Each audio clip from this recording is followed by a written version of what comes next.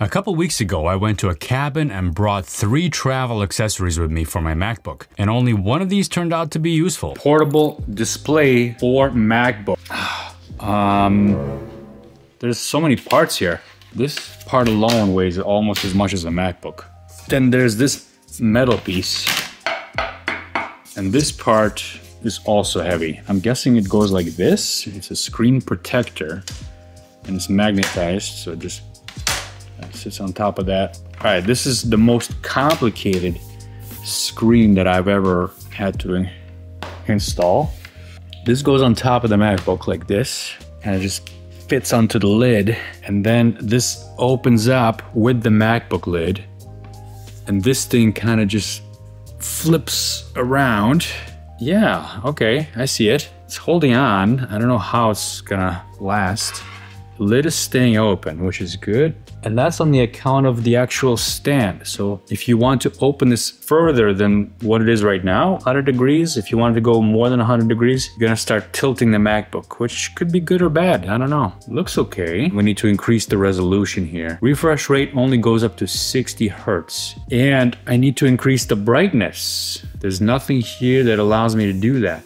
I don't know where they got these instructions. The settings screen, the instructions it doesn't match at all what's on the screen. There's got to be a way to adjust the brightness. This monitor is extremely difficult to put together. I don't know what all these are. Pieces of metal here. There's like pieces of rubber here. There's this thing. Okay, I know what this is. Wait a minute, what is this? So they give you an extra cable. That's good, but what is this? And what is this, a guitar pick? This is the most complicated monitor I've ever had to use, and I've tested a bunch of portable monitors. While the concept of this portable MacBook monitor is cool, the overly complex setup and bulk make it impractical for actual mobile use. Let's move on to our next product. The Future Creative Power Cable, made for iPhone, iPad, and iPod. Okay, it's a very nice box. I'm really impressed with the packaging. Got a freaking rocket on it. I love that.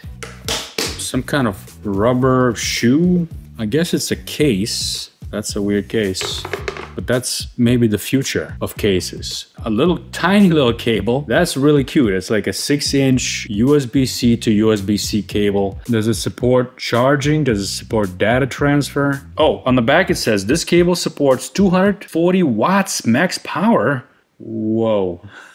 That's pretty good then. This cable is about convenience and travel. So you can hook up different things to it. You can have it sit next to you on the couch. And once you're all done, you just package up all the cables into the Future box. I've never seen a cable like this. This is probably 3 feet here. This is USB-C, and on the other side is a female plug, and you can screw in this side like that to have them together.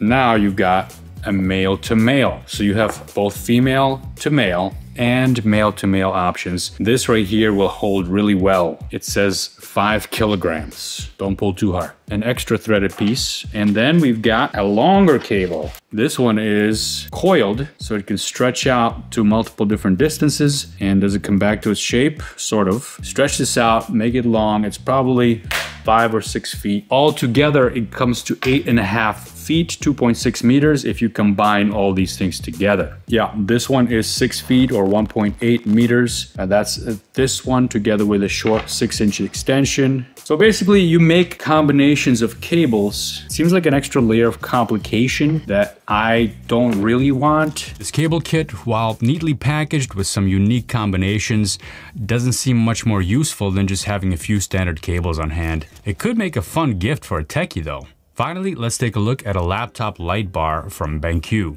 So I've reviewed BenQ's Screen Bar Halo, and you all love that video, by the way. This one is a screen bar for laptops.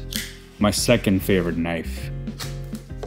My first one is in my office. Instructions. If you need a long set of instructions for any of these kinds of accessories, in my book, that's already a no-go. You need to first clean your laptop lid and then stick something on there. I'm not sticking anything on the lid of my laptop. This is packaged quite nicely. It's a little battery. Interesting. Capacity is 2,550 milliamp hours. So you can charge this thing and have this work for you on the go. Nice.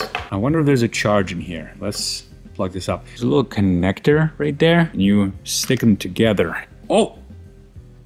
It's on! So I like BenQ, very high quality things. I've been impressed by their screens, by their other screen bars. All right, let's see how this is gonna work. I'm guessing this is supposed to hang over my laptop, right? Probably not gonna do it unless I have one of those sticky things on my lid, and I'm not doing that. I might just need the instruction manual. There is a magnet in here, and they give you a dark piece of metal and a lighter piece of metal. It sticks pretty well to this thing. That's a strong magnet. Suffice to say that if I stick that thing on here and put the light bar battery here, it's going to stay put. So there's two modes of using this. One is collapsed, and that's just this. It's gonna be about an inch or a few centimeters, maybe 2.5 centimeters above your screen. The other way to use this is the expanded way, and that's the way I did it initially, like this. You flip it around, you magnetize it, and now you have all this range of motion for your laptop bar. This battery cover is made of nice soft plastic, so it won't scratch your screen. There's some parts that feel metallic, like the inside here. It feels really solidly built, and it can probably be used just by itself. Let's say I'm over here and I want to write a note in the dark.